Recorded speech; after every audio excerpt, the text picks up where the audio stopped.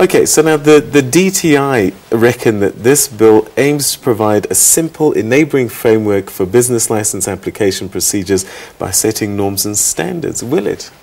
Well, the simplest way to facilitate business is not to have licenses at all, which is the current state of affairs. So the introduction of license with complicated application procedures, costly application procedures, which clearly unsophisticated people will not be able to manage, means that it will victimize especially small business.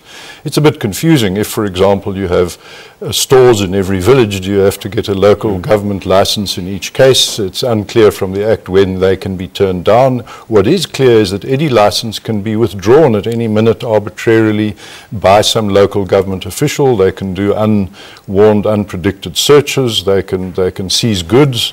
You can get a license, start a business, or you can be declined a license, and then having started it, they can tell you to stop on so-called good cause shown or for reasons they deem fit and words like that. So this is not an enabling environment. On the contrary, it's a stifling environment that will victimize especially low-income people. All right, so what sort of other consequences could flow from this? Well, if you ran a national competition and who could think of the best idea to maximize corruption, this would win the prize. I challenge anybody to come up with a better idea to maximize corruption, because this will give thousands, many thousands of local government officials, lowly people with no particular skills or qualification, the ability to shut any business at any time, to turn down licenses, to seize goods. You can just imagine, you don't have to be a rocket scientist to predict corruption on a scale that will make our present corruption look like Mother Teresa. But doesn't it make sense to, I don't know, make businesses legal, know who they are and where they are? Well, they are legal now. You know, if you buy something from a street vendor or a peasant farmer or a local corner cafe or go to some hotel or whatever, they're all perfectly legal. This will actually just render many of them illegal, whereas at the moment they are legal. So the only licenses we need now are a few limited cases like liquor licenses, petrol station licenses. But basically, if you want to start a furniture store, clothing store, a cafe, a hotel, an airline, you want to be a street vendor, you want to be a peasant farmer, whatever, you want to give ballet lessons, you want to give math lessons, all of this would in future need a license. So at the moment it doesn't. Like me might need a license. You would need a license. Anyone who supplies any product or service, anywhere, will need a license. So do we need this, or what should change about it?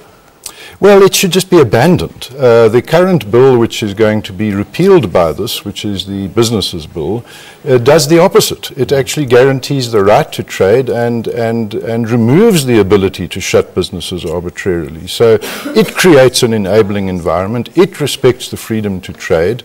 This will do the opposite. This will remove freedoms which we now enjoy. And I need to make this point. The only other case in history I know of where there's been such a law, there may well be one in North Korea or Cuba, I don't know, but certainly in virtually no country in the world, and I've visited well over half, is there such a law. The only other case I know of was under apartheid, and all businesses then did need a license. We had a virtually identical law to this, and its purpose was to keep blacks out of business. The purpose was to deny licenses to blacks, and it had that effect, and it will have that effect in the future. All right, so essentially this perhaps hasn't really been carefully thought through.